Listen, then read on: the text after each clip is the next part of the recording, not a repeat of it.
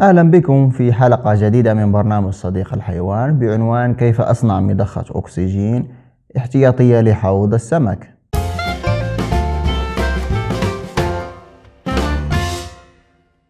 انقطاع التيار الكهربائي من الأشياء المرعبة لدى مربين سمك الزينة، وخاصة إذا كان لفترات طويلة، لأنه بتوقف أجهزة الحوض سينفذ الأكسجين في الماء بسرعة، وهذا خطير على الأسماك وعلى الدورة البيولوجية داخل الحوض. لذا سنتعلم اليوم كيف نصنع مضخة تعمل على البطاريات من أشياء بسيطة لنستخدمها في مثل هذه الحالات الطارئة. سنحتاج إلى قطعة خشبية تمثل القاعدة، والمحرك 6 فولت موجود في أجهزة الفيديو CD القديمة، غطاء قارورة من الحجم الكبير، ثم حامل للبطاريات من أي ريموت كنترول أو ألعاب الأطفال، وقطعة صغيرة من مطاط الإطارات. إذن لنتابع طريقة التركيب.